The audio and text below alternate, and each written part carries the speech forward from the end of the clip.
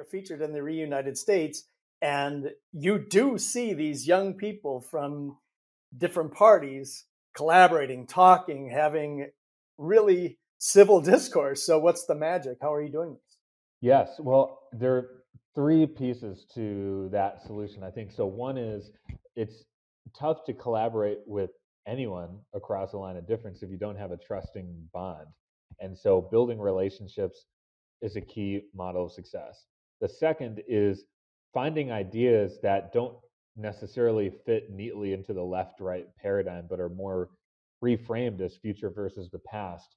And keep in mind when we as Americans learn about issues, whether it's climate change or criminal justice reform, there's a specific interest in the media and major party leaders to frame these in partisan ways that make the other side always seem like the enemy or that they're evil.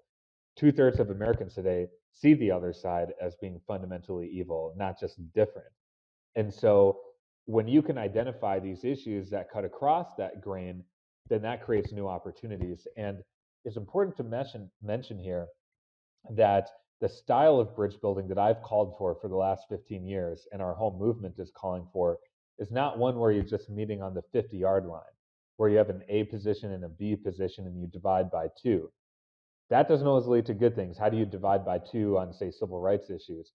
The key idea is that we're bringing people together to listen, learn, and move to a new playing field altogether. And that's why I use music, jazz music in particular, as a good metaphor. So it's not about a transactional thing; it's more of a transformative endeavor. And so I think that's important to realize that when people come to these bridging conversations, it's not about leaving your ideas or checking your identity at the door. Bringing your full lived experience is essential to build a strong bridge. So I think that gets lost often in sort of the conversation about how we come together as American people. The third thing that's important here is to bring this conversation into the light, into the public. Narrative building is one of the most important things that Millennial Action Project and my new effort, Bridge Entertainment Labs, does, because I can tell you that being behind the scenes with many elected officials, as well as some of the most prominent media personalities that you would see on CNN, they have extremely constructive, respectful conversations behind closed doors, behind the scenes when the camera is not on. And then they go on cable news or they go on any kind of media platform and that tone changes. So, what's really going on there?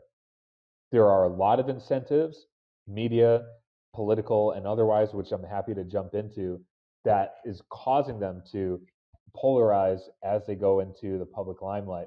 But I think we have a responsibility to counter those narratives with stories where we do bridge a divide and get something real done. Because for the American public, they don't realize this game that's being played against us. They don't realize that a lot of the division we see on media is performative.